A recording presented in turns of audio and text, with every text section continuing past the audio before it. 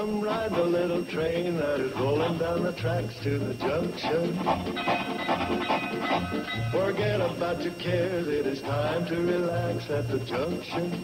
Lots of curves, you bet, and even more when you get to the junction.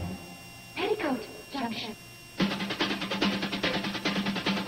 There's a little hotel called the Shady Rest at the junction. Petticoat Junction. It is run by Kate. Come and be her guest at the junction. Petticoat Junction. And that's Uncle Joe. He's a moving kind of slow at the junction. Petticoat Junction.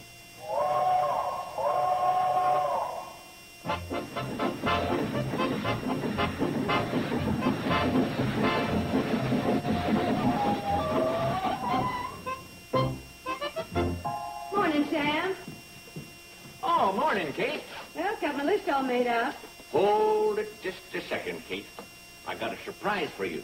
Turn around and close your eyes. Oh, Sam, I don't have any time to play Now, games. do like I say, Kate. Just turn around and close your eyes.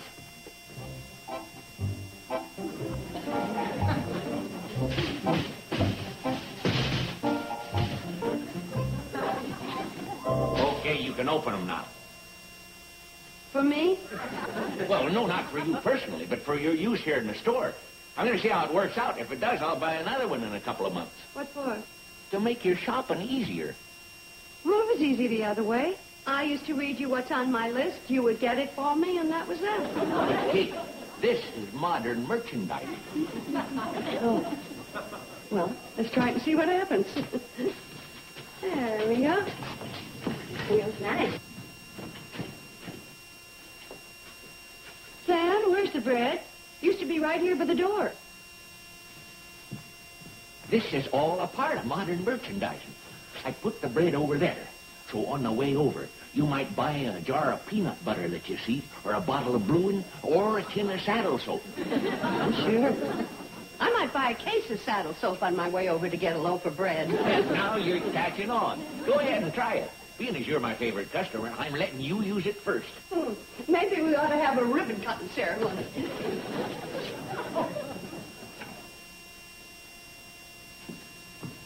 Yeah, it works beautifully, doesn't it? Beautiful. Oh, I just remembered something. A letter came for you this morning. Here we are. You might as well take it now instead of waiting for Floyd. Sam, you should have let me go over and get the letter. On the way, I might have picked up a tin of sardines. Oh, yeah. Well, CLFW Railroad. Wonder what they want. Haven't heard from them in a long time. I thought by now they'd completely forgotten about the cannonball. Oh, not our good friend Homer Bedloe. My dear Mrs. Bradley, please reserve my favorite room for me at the Shady Rest. I will be the guest of you good people within the next couple of days. Kindest regards, Homer Bedloe. You good people, kindest regards. He sure spreads it on. You know, it's amazing the letter didn't stick to the envelope. I wonder what he's up to. Oh, nothing good. The sweeter the letter, the more sour his visit. Well, I better get a move on if I'm going to have a guest. Oh, Sam, I'm so sorry. Well, that's okay, Kate. This was your trial run.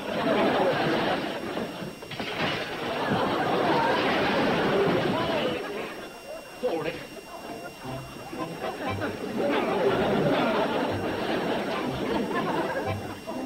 One box soap powder. Oh, Uncle Joe, did you get the window shade fixed in Mr. Bedloe's room? Yeah, I got it fixed. That's good. During his last visit, that's all we kept hearing about. The window shade that wouldn't stay down. Plus a couple of dozen other complaints. That guy gripes when he talks in his sleep. Where are you going to those? I'm putting these in Mr. Bedloe's room. This is getting sickening, the way you cater to that Jasper. Mom doesn't want to have any problems. She's going all out to make his visit as pleasant as possible. That's why she wants his room to be just right.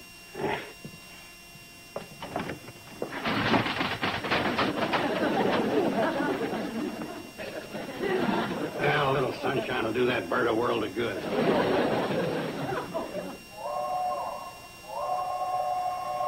Cannonball! Joe, let's go out and greet Mr. Bedloe. Greet Bedloe? Kate, that's the funniest thing you've said all morning. Uncle Joe, we're going to treat him nice if it kills us. What a horrible way to go, being nice to Bedloe. What's Bedloe coming here for anyhow? I'd like to think it was for rest and relaxation, I'd like to think. Here it comes. Did you ever see anything so pitiful the way that Floyd kowtows to Bedloe? Carrying his luggage. Mr. Bedloe, welcome to the Shady Rest. Nice to see you, Mrs. Bradley. And you too, Mr. Carson. Oh, thank you. Thank you, my good man. Thank you, sir. I'll take over from here, in spite of my bad double-detached disc. It's wonderful to be back in this beautiful little valley. Thank you. Uncle Joe will show you to your room, number 5. My favorite room. Your hospitality overwhelms me, Mrs. Bradley. Ah, yes. Floyd. Huh? What's he doing here? Did he say anything on the trip down? Yeah, he really opened up. He did? Yeah, he said I did a real nice job of engineering. You mean he was actually complimentary? I had to look at the name on his suitcase to be sure it's Bedloe. Well, there are a few pieces missing out of this puzzle, but I'll find out what they are. Well,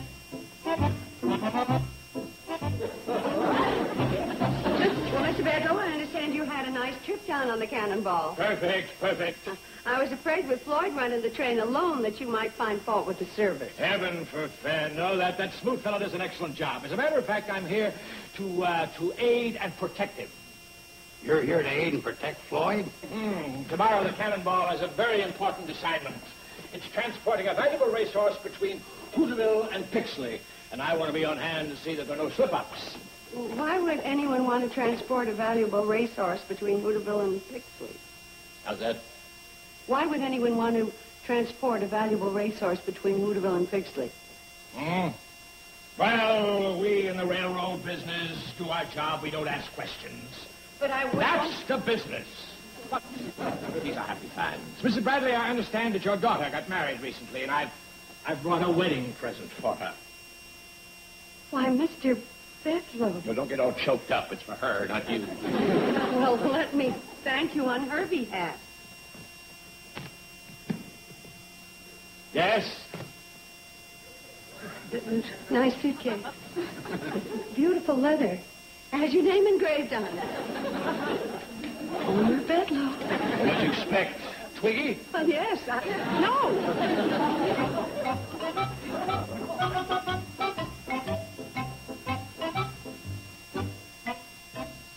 This is really something. For one thing, how did he know Betty Jo got married?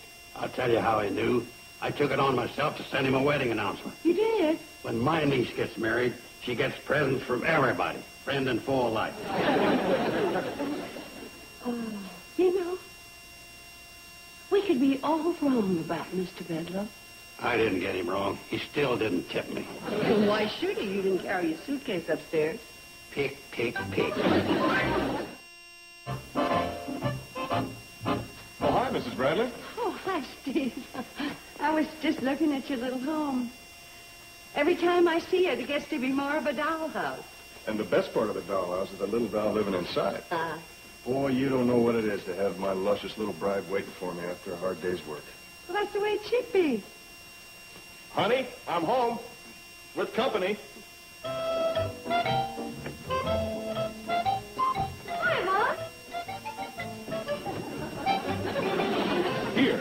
Here is my luscious little bride. A vision of loveliness.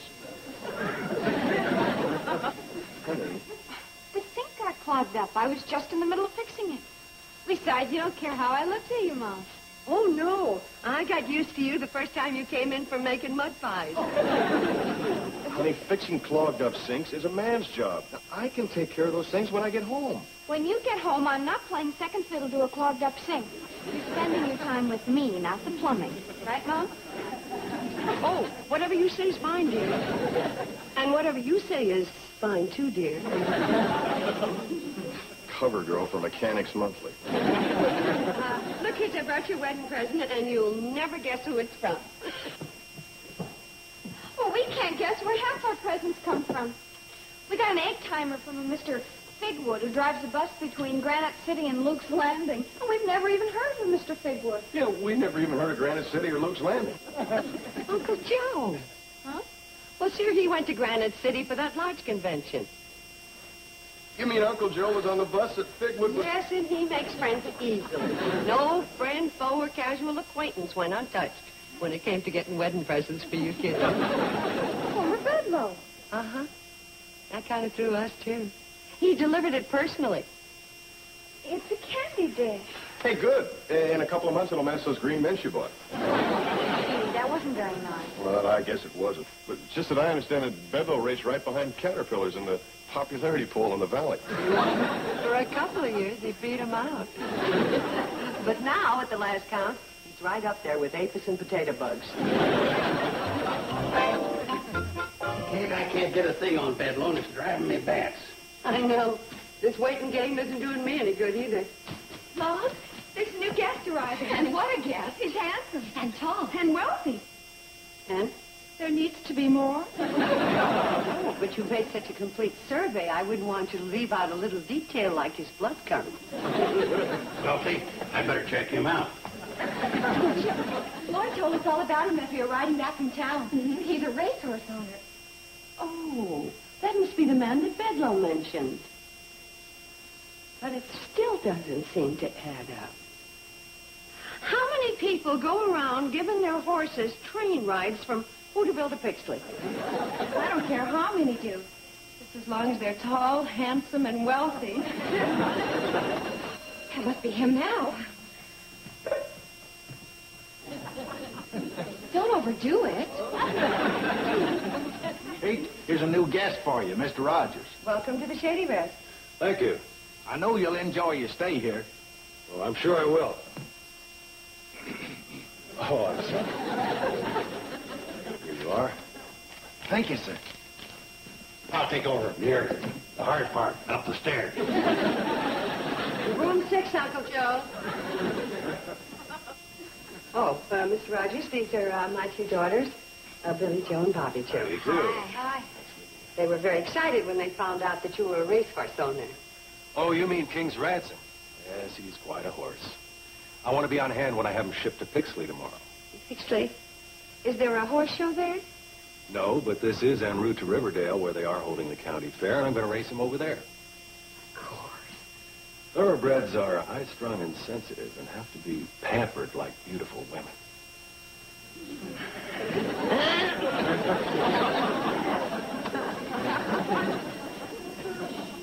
I think you'll be very comfortable, Mr. Rogers. Well, sure I will. Thoroughbreds are high-strung and sensitive and have to be pampered like beautiful women. Yeah. It took all my self-control to keep from rearing up and winning.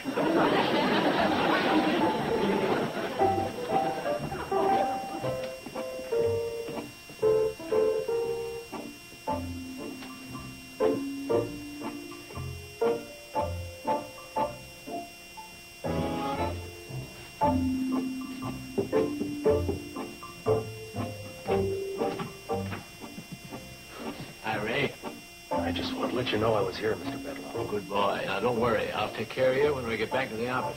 Meanwhile...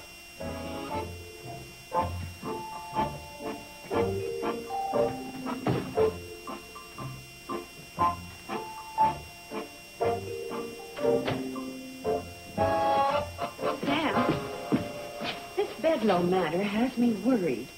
He and this Rogers fellow are in cahoots. Rogers? Yeah, he's the one that owns that valuable thoroughbred horse. Did you say valuable thoroughbred horse? Well, that's what he and Mr. Bedloe call it. Kate, that valuable horse just arrived today, and Lem Stacy is keeping it in his stable. How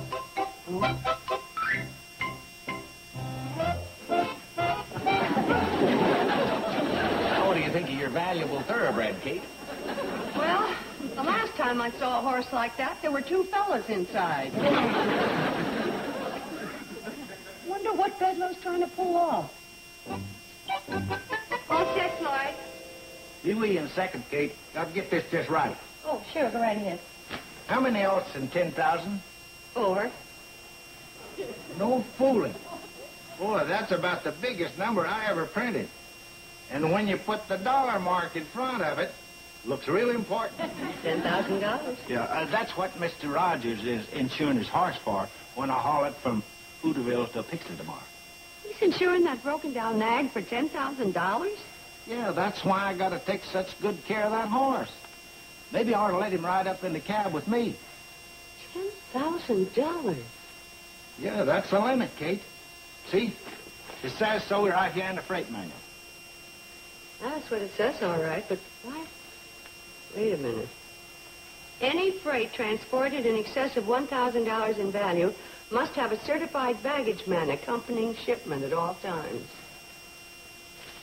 Well, no problem there. I'm a certified baggage man. Yeah, but with Charley gone, you're the engineer. I'm also a baggage man. Floyd, this means that a shipment of this value must be attended by a baggage man. In other words, the baggage man must be in the car while the horse is being transported. That would keep me kind of busy, running the train and being in the baggage car at the same time. Well, that explains the reason for Mr. Homer Bedloe's visit. Being aware that the cannonball is a one-man operation, he's going to use this technicality to shut it down for good. Kate, he can't do that. We got to keep the cannonball running. Well, I'm just as concerned about this as you are. But you are the only baggage man, and you are the only one in the valley who can operate the train. Outside of Betty Jo. Well, sure, but she's a little housewife now. Believe me, Mom. I'd do it if it weren't for Steve. Well, then you forget I even asked. I wouldn't want you to do anything that would interfere with your marriage. But why would Steve object? Well, after you left the other day, we got into a big thing about my fixing the sink and doing repairs. He said after work he wants to come home to a very feminine wife dressed in her prettiest house dress. Well, you can't blame him for that. We said hugging me with a monkey wrench in my pocket didn't bring out my femininity and soften it. And running a train isn't exactly chic this season. There must be someone else around who could run the cannonball. Well, how about Uncle Joe? Well, he thought he could until the day he came to the end of the line. He couldn't stop and wound up in the Pixley Depot. I remember. Betty Jo! Hey! Hey! Oh, Betty Jo! Sam! I've been trying to chase you down all over the valley. Take it easy, Sam. Sit down. Here, have a drink. Oh, right. Who's running the store? I closed her up. This is an emergency. And if what I tell you comes to pass, it's going to stay closed up, and that's going to include your hotel. Now, Sam, put yourself together. Well, Bedloe came into my store and used the phone. He must have thought that I was in the back room, but I was right there all the time, hearing everything. I was stacking some honeydew melons, and he didn't even notice me. But that's understandable. Well, I heard him talking to his company lawyer, and he told him to start preparing the papers to close down the cannonball. He wants to handle everything while he's right here. Oh, no. Well, he must be pretty sure he's got a surefire case. Oh, I heard him say it'd hold up in any court in the land. I was afraid of this. Mom, I'll run the cannonball tomorrow. Well, now, hold it. What about Steve? Well, I'll try to work it so he won't find out. I understand Floyd is going to pick up the horse in Hooterville at 3 o'clock. Perfect. I can get back in time for dinner. Yeah. And I'll tell you what I'll do. While you're engineering, I'm going to cook Steve a dinner that's going to knock his eye out. Oh, Mom, don't make it too good. I want him to think I did it.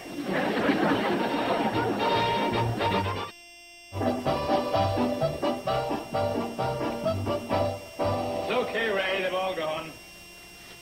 I thought it was awfully quiet around here. Where do you think they went? Probably out planning a counterattack, but this time I've got him. I was unbeatable from the top. Well-planned gift, few tips, the old charm. Bedloe, you're beautiful.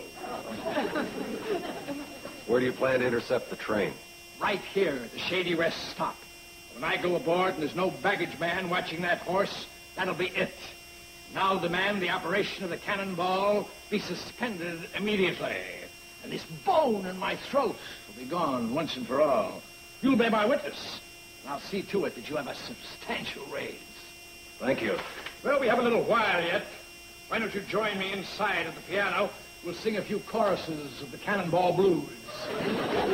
You know, Ray, you're all going to get along all right in this business. You're a little on the nice-looking side, but, well, we can't have everything, can we?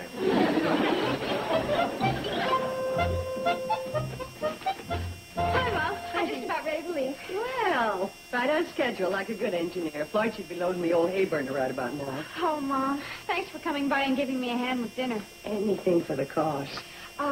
Burn something, just to throw him off. Did you figure out a menu? Well, I decided on pot roast. I thought it would be a good idea to hit him with his favorite meal. Oh, honey, you haven't made up yet?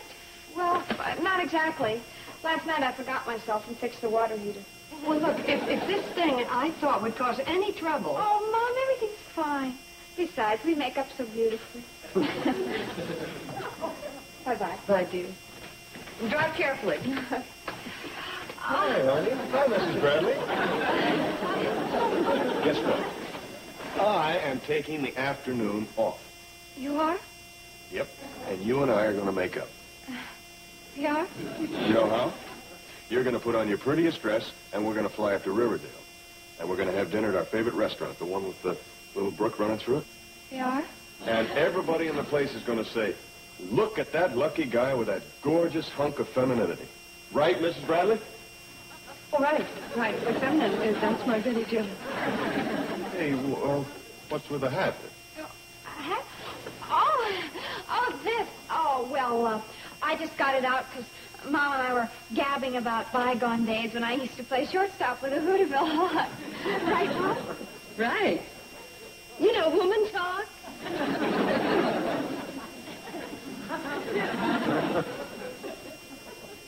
Now, you go put on your prettiest dress, and I'll go shave and shower.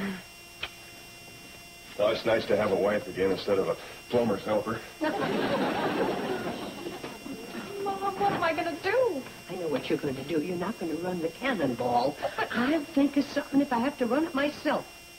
Homer Bedloe's messed up a lot of things, but he's not going to mess up my daughter's marriage. So, at this point, we're faced with a cannonball without an engineer. Well, I guess it's my duty to step forth and save the day. I'll run the cannonball. Oh, no, you don't. The last time you engineered the cannonball, remember what happened? When you came to the end of the line at Bixley? Nag. I only missed it by 10 feet. Don't look at me. I have trouble operating a coffee grinder at my store. Well, it finally looks like Bedloe did it to us. Uncle Joe, do you really want to help out? Kate, I'd do anything to save the cannonball. Remember, boys, I have you as witnesses. Now.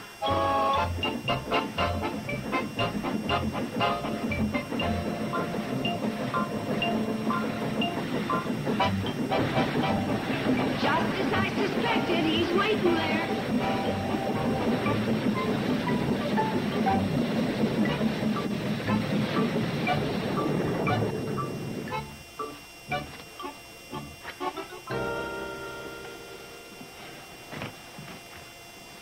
Greetings, Mrs. Bradley, Mr. Smoot. As an official of the CNFW, I'm making a routine inspection of the cannonball, starting first with the baggage car. Yes, sir.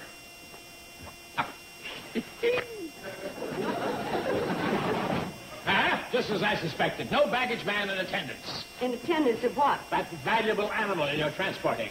What valuable animal? A racehorse. Okay, everybody out of my way. Oh, is that what you had in mind?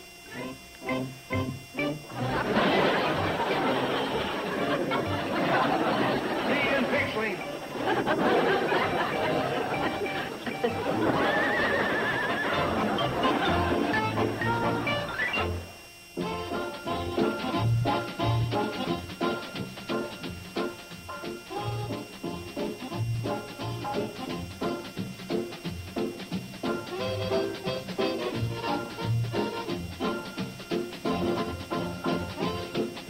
This Saturday on TV Land. is your rare chance to see big Hollywood legends explore the medium of television. Our stars this week are Kim Basinger, Julie Andrews, and Rock Hudson on Big Stars, Little Screen. Our Saturday Cavalcade.